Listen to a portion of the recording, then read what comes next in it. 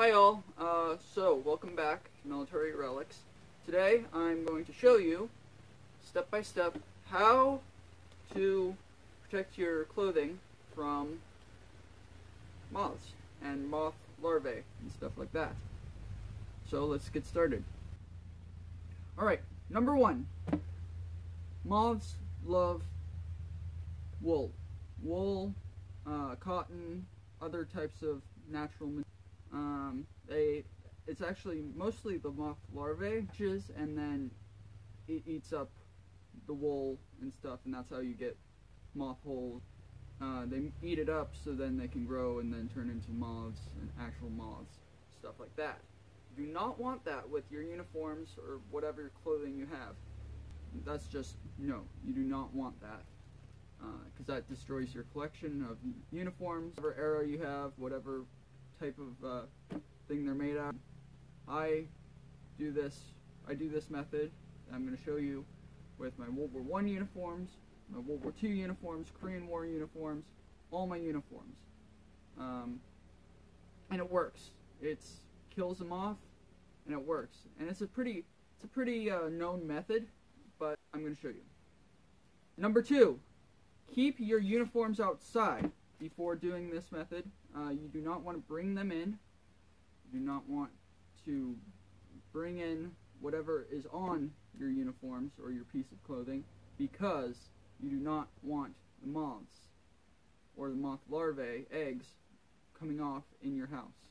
That's just disgusting. You do not want your collection being eaten by moths, because you'll have to do this for each and every one of your uniforms if they do get attacked by moths.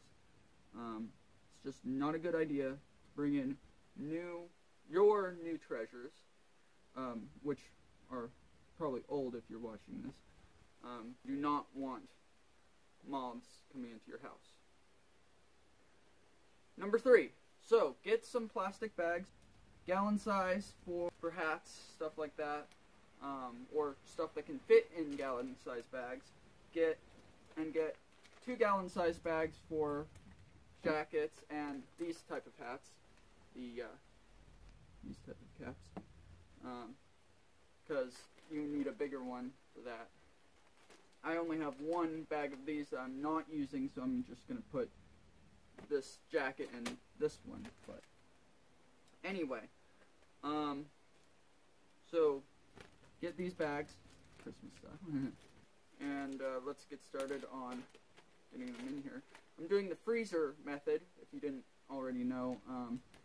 It's where you put your artifact. This is, I got this a couple days ago. Here, put this in here.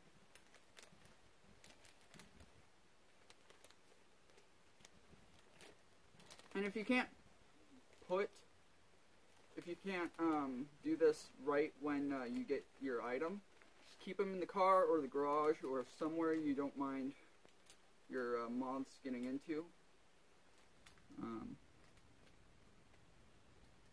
Here.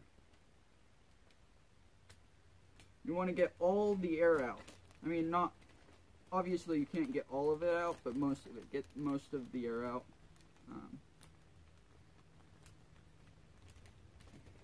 That. Now, freezing them should not hurt the artifacts, your uniforms. All it does is make the uniforms colder. It doesn't get them wet or anything, so you can keep metal stuff on, metal insignia, stuff like that. You can keep all that on because it's just going to get it super duper cold, and that's what you want to kill the moths and moth larvae.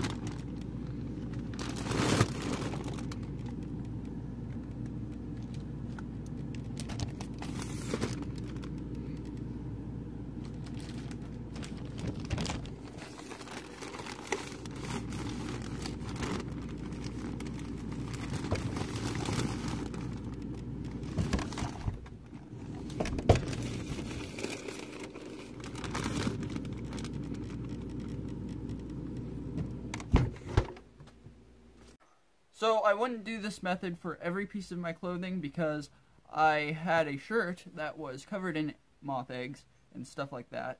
And it's in my freezer right now, but I do not trust it to come into my house. So I'm going to take it to the dry cleaners, and hopefully they'll clean all that. So if you have a piece of clothing that is covered in moth eggs, stuff like that, just take it to the dry cleaners. It's easier that way. But for regular clothing that you have, just stick it in the freezer, and it decreases your chances of getting moths in your collection.